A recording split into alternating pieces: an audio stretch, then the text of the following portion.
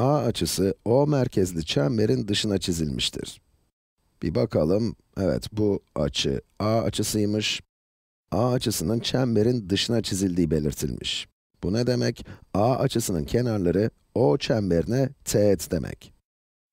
Mesela buradaki doğru parçasını uzatacak olursak, bunun bir teğet olduğunu görebiliriz. Aynı şekilde mesela, bu da başka bir teğet. Gördüğünüz gibi A açısını oluşturan doğru parçaları çemberin teğetleri. Ayrıca B ve C noktaları da teğetlerin çemberle kesiştikleri noktalar. Tüm bu bilgilerin ışığında bizden A açısının ölçüsünü bulmamız istenmiş. Evet, videoyu durdurun ve bu açının kaç derece olduğunu kendi başınıza bulmaya çalışın. Bu soruyu çözmenin birkaç farklı yolu var. Ama bu bilgiler verildiği için bizden teğetin yarıçapa dik olduğu bilgisini, tahminen bu özelliği kullanmamızı istediklerini düşünüyorum. Evet, yarıçap eğer bir teğetle kesişiyorsa, aralarındaki açı diktir. Hemen işaretleyelim.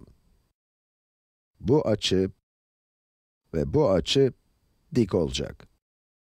Dik açı olacak. Peki, dikdörtgenlerin iç açılarının toplamının 360 derece olduğunu da biliyoruz, öyle değil mi?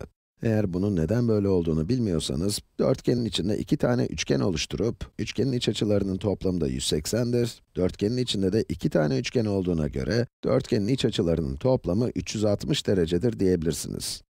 O halde 92 artı 90 artı 90 artı soru işareti 360 edecek. Yazalım. 92 artı 90 artı 90 180 olduğu için 180 yazalım. Ve soru işareti yerine de x kullanalım. Evet, artı x eşittir 360. İki taraftan 180 çıkarınca geriye 92 artı x 180 kalır. Şimdi bir de 92 çıkarırsak, x eşittir 180 eksi 90, 90 eder. 2 daha çıkarırsak, 88. Evet, x yani A açısı 88 dereceymiş. Evet, gelin bir tane daha yapalım. Nefis. A açısı O merkezli çemberin dışına çizilmiştir. Yani bir önceki sorunun aynısı. Ama bu sefer D açısının ölçüsünü bulmamızı istiyorlar. Evet, bulmamız gereken açı, bu açı. Buna yine x diyelim. Şimdi de şekle bakalım. Bakalım şekilde neler var. Bir önceki sorudaki gibi burada yine bir dörtgen var. ABOC dörtgeni. Ve bu dörtgenin iki iç açısının ne olduğunu biliyoruz. Burası dik açı. Neden? Çünkü yarıçap teğetle kesişiyor.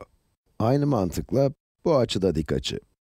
Az önce yaptığımız gibi bu açı artı bu açı artı bu açı artı merkez açı 360 derece edecek. Bu açıya y dersek, y artı 80 artı 90 artı 90 180 eder, eşittir 360. Yani bir dörtgenin iç açılarının toplamı. İki taraftan 180 çıkarıp, y artı 80 eşittir 180'i bulduk. Bir de 80 çıkarırsak, y'yi 100 derece olarak buluruz. Eğer y 100 derece ise, bu yayın ölçüsü de 100 derecedir, öyle değil mi? Neden? Çünkü merkez açının ölçüsü, gördüğü yayın yani CB yayının ölçüsüne eşittir. CB yayı 100 derece. Şimdi bir de x açısına bakalım. X çevre açısı ve aynı yayı yani CB yayını görüyor.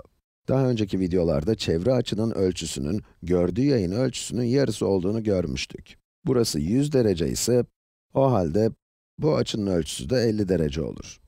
D açısı kaç dereceymiş? 50 derece. Bu kadar.